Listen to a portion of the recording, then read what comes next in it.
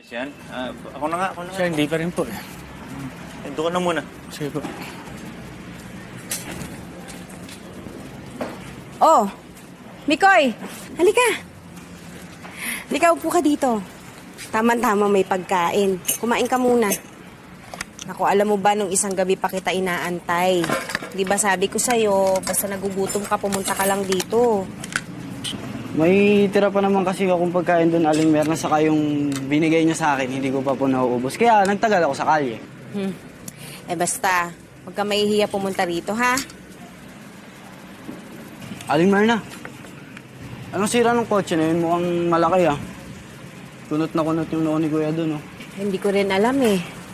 Pero yan, si Carlos yan. Siya ang may-ari ng talyer na to. Anak ko din yan. Eh ayan, kanina pa nga siya dyan eh. Hindi pa kumakain yan.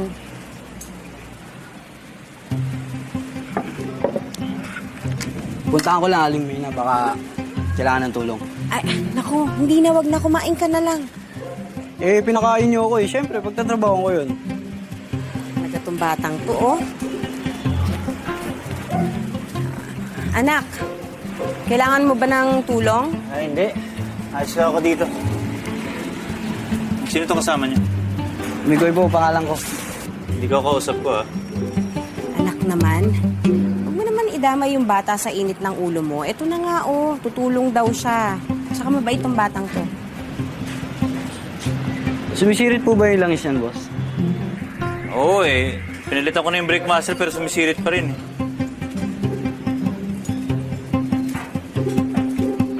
Hihigpitan lang po to, kuya. Kaso, manipis lang to kamay ko, kaya saktong-sakto. Taga saan ka ba?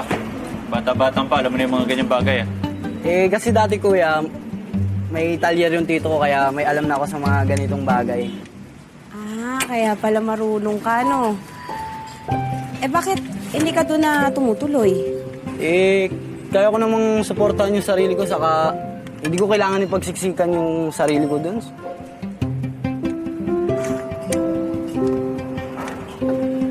Tapos na po. Diba?